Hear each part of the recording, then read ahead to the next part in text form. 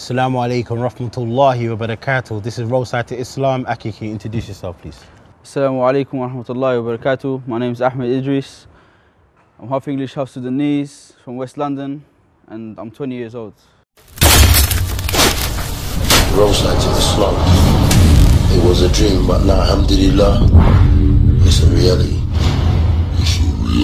How long have you been Muslim for? Alhamdulillah, I was born Muslim, but I probably started practicing when I was about 18 years old. MashaAllah, tabarakallah. Aki, can you tell us a little bit about your life before you started practicing the deen, inshallah? Basically, it sort of started a long time back when I was back in school. I was a little kid, and being raised in Labrador Grove, you know, it's supposed to be quite a rough area in West London. And when I went to school, I ended up enrolling in Holland Park Secondary School, which had quite a reputation for being quite a hard, tough, rough school at the time. So I thought to myself, well, I'm probably in for quite a hard time now. So I went to the school anyway, sort of check it out, see what it was saying. So when I got in there, the first day, I walked in through the gates, and I was a little kid, and I didn't know what to expect. So as I was walking in, some massive kids, I don't know what year they were in, probably year 12, sixth form, something like that, they came straight past me, and one held a metal bat and passed it to another one. And I went, here we go. And I saw it in front of my eyes, he hit someone's elbow in front of me. And I thought, this is what I've got to live with for 6 years. So I thought, better chin up, chest out, and better do my thing. So that was when I was in year 7. So that as time went by, and time went by, and time went by, we started getting onto our own madness. People started watching us. As we got older, the youth started coming in and watching us do strange things and fighting for no reason, and just basically we used to just have fun.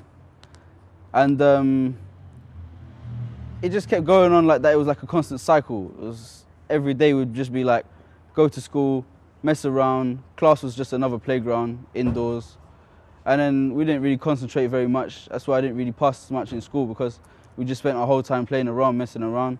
And then when we got outside, it turned a bit more severe. Like whatever would happen inside the class, we'd deal with it outside in the playground. And then it moved outside the playground to outside of the school. Then outside of the school, it moved to the main roads. Then it moved from the main roads out into the areas that we lived in. So it was just started very small, and it started gradually getting bigger and bigger and bigger. Then as the time went on, it wasn't enough to just fight and just have fun and do those things. As we got older, our fun became a bit more expensive, so we needed a bit more money. So then we looked for ways of making money. So then that's where you get surrounded by things like the drugs, like the robbing, like whatever it is whatever means we had to get money, we'll get money that way. It doesn't matter. It didn't matter to us because we didn't really care. It was there at the time, so whatever. And some people say blame the parents, but I don't say blame the parents, because you know what? A lot of the time the parents are good people, but it's the kids that are just they're gone off touch. And I think it's a lot to do with your friends and the kind of crowds you're getting involved with, because inside our school we'd have kids that would only spend their time in the library or in the music rooms because that was the kind of crowd that they were into. And then you get other kids that spend their time all in the sports pitches and sports gyms because that's what they were into, that's their crowd. But us lot, we had a crowd that liked to fight and rob and steal and smoke and drink and all the rest of it. So that was what we was into. And that's why we got into that life, you know. That's why I say don't blame the parents, blame the kids, really, because it's them. Apart from that, when I left school, I ended up going to Kingston College. That's where I got introduced to sort of more of the, like, it was even worse than my school. I mean, that's where I got introduced to seeing guns actually in school, which we didn't get that in our school, it was all outside. But when we went there, we saw guns in school. When there was a fight happen, someone would make one call and someone would be outside waiting with a gun after school. So it was like, it was slightly a bit harder, but it didn't really faze us that much because we was kind of used to the kind of hyped up mentality of the youth. So basically when we got there, I used to sort of come into school every day and just do what I do and just chill out with whoever I was chilling out with. At the time, my clique, my crew, whatever. And then slowly, I started seeing some brothers that used to come into school every day, and they used to wear like thobe and imama, and they used to wear whole books and this. And I thought, you know what, that's a good look. I kind of liked it. And a couple of guys there, they were kind of respected. So I thought, you know, I like the respect. That's what we chase for. So maybe I should sort of look to see what they're about. So I see them every day going out the back of the school somewhere, like in one of the back corridors. And I used to think to myself, let me find out what they're doing. So I used to go and sit near them, give salams and be like, what's going on, try and listen to what they were saying. And then they would say, let's go for salah, it's time for salah now. So then all go. And I realized, okay, these people are going to pray. So I thought, let me go with them and see what happens. So I went there, and then slowly I saw one come with a thobe. And I thought to myself, right, that's a good look as well. So I thought, let me put on a thobe. I came to school with thobe. Felt good. But I didn't feel enough. Because all your life you've been trying to impress the people rather than trying to impress Allah. So you're trying to see what the other people are doing, so you want to do the same as them and better. So when I see them holding books, I thought, yeah, I've already got a thobe now. So I see them holding a book, I think that's a good look as well. So let me go buy a book. So I went and bought Kitaab Tawheed. I didn't realize that the book one day would change my life. SubhanAllah, I bought that book and I went to school and I just hold it and walk around with it. And then I see them reading it like in the canteens. I thought, I've got to get this book. And people, they were talking about the book and I didn't know anything about the book because I just used to hold it. So I thought, all right, let me go and have a look at this book. So I used to look at it. I see some of them highlighting, so I went and bought a pack of highlighters. I started highlighting. And you know what? SubhanAllah, highlighting, you really need to know what you're reading to highlight. So I learned a lot from that book, SubhanAllah, and Kitab Tawheed is, I would say, that's probably the best book to start with because it's grounding your fundamentals. Tawheed. It has everything in that book, SubhanAllah. So yeah, we started reading that book and just it sort of gradually went from there really, because after that, I would know bits of the book, so people that didn't know so much about the book would come and ask me questions and we sit down and discuss the book, discuss what we was doing, and then slowly start going to lessons and lectures and this and that until it just escalated until it was like I had realized after that from reading that book that things are not for the people, we have to do things for Allah because Riyah is shirk itself. So alhamdulillah anyway. So I think the click that made me actually really practice properly was, there's a saying from one of the Salaf that if you act in a certain way, eventually your heart will lead into that way of living. So I think by sort of putting myself in a position where I was around those brothers and I wanted to be like those brothers and acting in the way that they were acting, which to me was on deen, and I liked it. So I wanted to act in that way. So I did slowly start acting, like I said, I put in the phobe, I started holding the book and reading the book and whatnot. So by the time that I had done all that, when I actually got to the gritty point of reading and I actually gaining ilm, then I really understood it for myself rather than having to try and figure it out. The book itself explained to me what Tawheed was in the first place anyway, because I didn't know what Tawheed was. When someone asked me, what's the 3 categories of Tawheed, I would have been dumbstruck. I'd be like, there's 3 categories of Tawheed? I thought Tawheed was 1.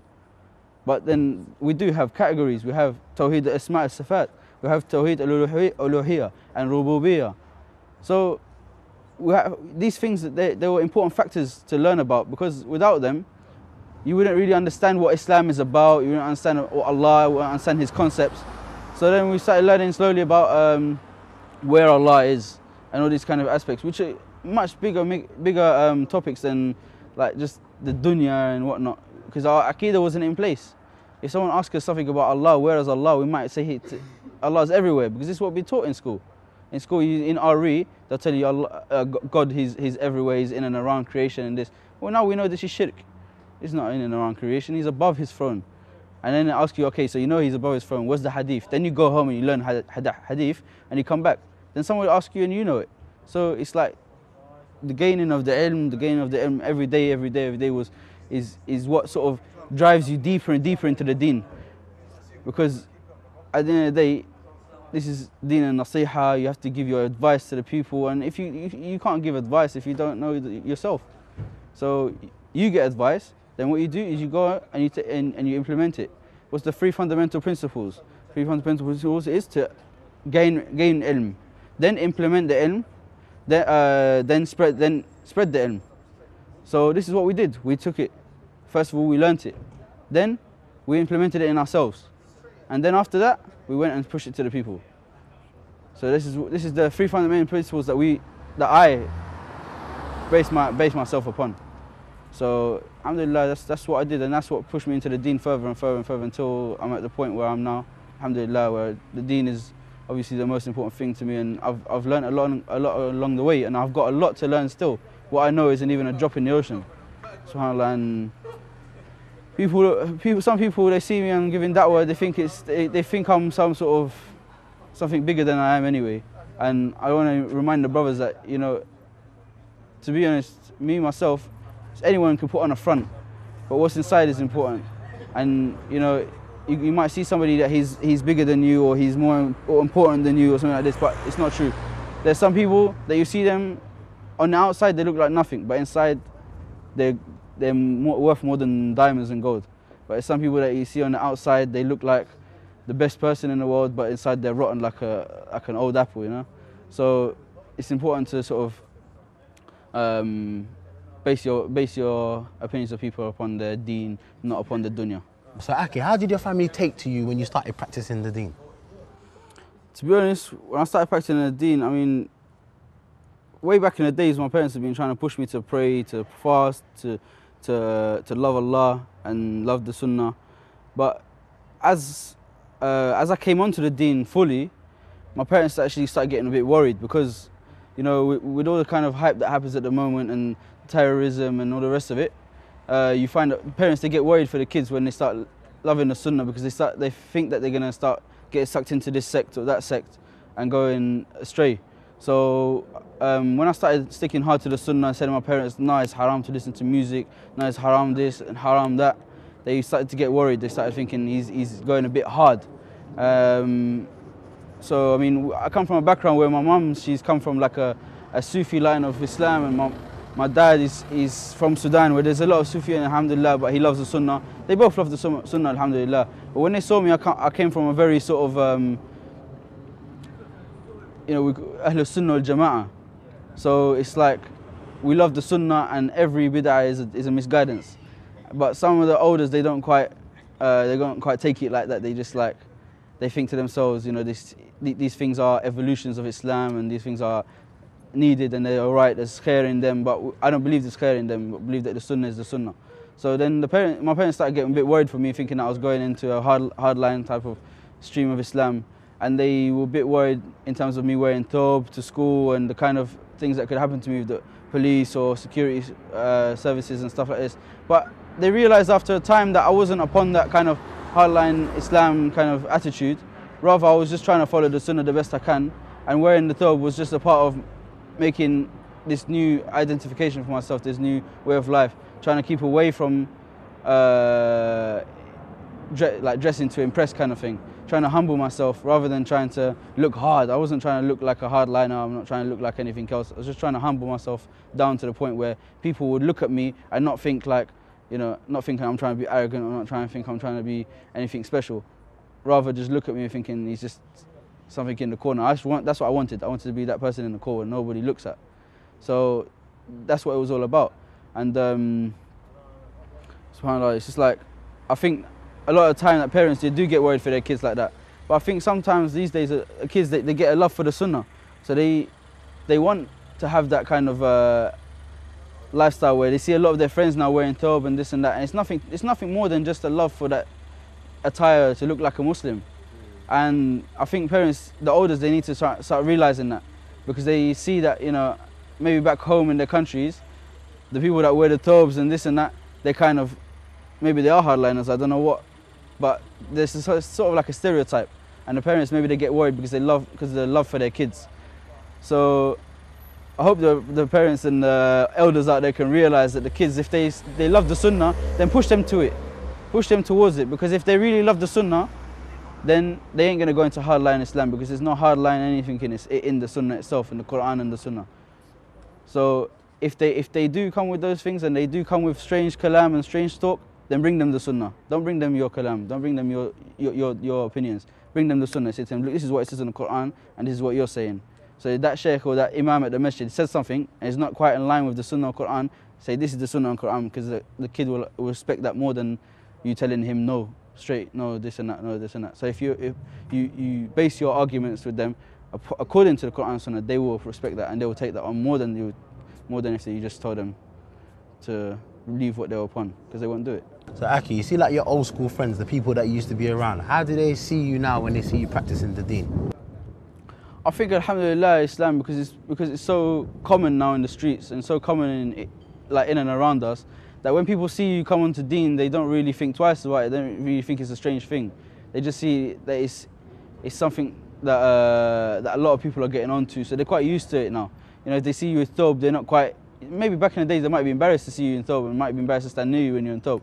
But because it's such a normal thing now to see in the streets, alhamdulillah, so many of the youth are aspiring to stick to the Sunnah and to the Quran, that it's adi, it's no problem at all. I didn't really find much problems with it.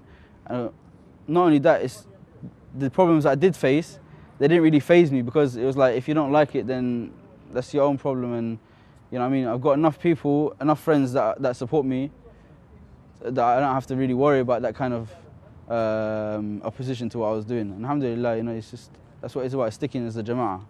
And that way you can strive to be strong, because at the end of the day the hadith goes that if you're a group of sheep and one strays, then shaitan will catch that sheep and it will consume it. But other than that, if you stick together as a group and you don't, and you know, you're around the good people, you're around people that adhere to the Sunnah and the Quran, then inshallah ta'ala you stick to the Sunnah and the Quran. But as soon as you stray and you start going with those odd people that start saying this and that about Islam, then subhanAllah, you might not even hear them say it, but they're saying it on the sly. So once you get into that crowd, they'll pull you out slowly until it starts with the tiniest little things. But subhanAllah, I've seen it happen a lot. MashaAllah. So Aki, what advice have you got to born Muslims and also people who like to look into Islam regarding Islam? What advice have you got to them?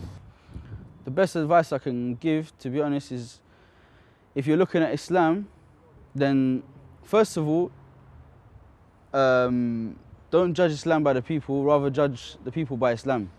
Because there's a lot of people doing a lot of madness that isn't from Islam and the Sunnah, from the Sunnah and the Quran. So if someone tells you something, always refer it back to the Quran and Sunnah, because they can tell you 100,000 things which are bid'ah and they're innovations into the religion. So the most important thing is stick to the Quran, stick to the Sunnah, and you, inshallah, will be khair, inshallah. Jazakallah khairan. To see more exclusive interviews, go to www.rosatiislam.com. Assalamu alaikum rahmatullahi wa barakatuh.